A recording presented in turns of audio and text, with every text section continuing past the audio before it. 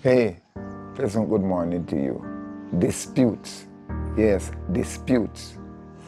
Listen to this text in Proverbs chapter 16 and verse 32. It says, "He that is slow to anger is better than the mighty, and he that ruleth his spirit than he that taketh a city." Hey, gentlemen, I'm speaking especially to you.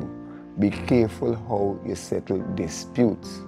Many times, ladies, when they have a conflict or a dispute, they speak a lot about it, and just by speaking a lot about it to whoever, it seems to me that it diffuses the situation. They may not have an amicable settlement, a settlement that they want, but just by speaking about it, like they get it out of the system.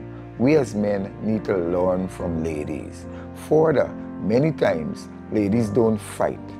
And if they do fight, they live to see another day. When men fight because of a dispute, sometimes one goes to the funeral home and the other one goes up to prison. We have to stop that. We have to try our best. Not like primitive people, not like cavemen. We have to try our best to settle disputes in an amicable way. One of the good ways is to bring in a third party who both of you trust, who you will listen to the person's advice or counsel and go through with it from there. And sometimes don't be in a hurry.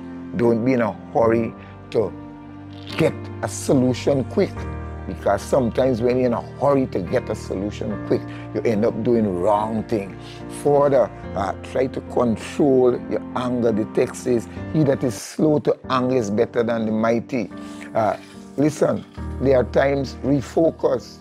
Don't focus on what this person has done to you and what you will do to get back at them. No, that's the way of the devil. Don't do that. The way of the Lord is that I must pray for my enemy. I must pray for those who despitefully use me and persecute me. I gotta be careful about that.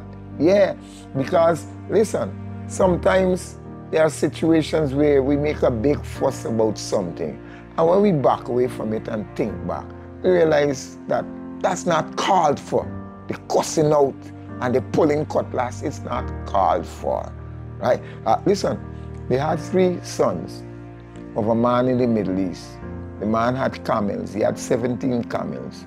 And here it is that he said to them before he died, "When I die, I would like the first child to get 1/3 of the camels, the second one the first child to get 1/2 of the camels, the second child to get 1/3, and the last child to get 1/9.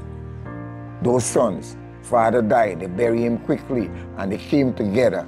And when they came together to divide the camels, 1/2, 1/3, and 1/9, it wasn't working out. Them fellas get vexed and they draw a knife on one another. But then the oldest one said, "Hold a while, brothers, hold a while, let us wait.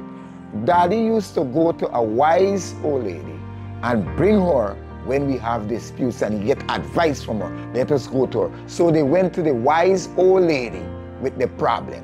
The wise old lady heard the problem of the 17 camels. She said, "You know what? I think I can help you. You see my camel in the yard, take it and go with it." They took the camel and went with it. And so they did the division now. 1/2 of 18, 9.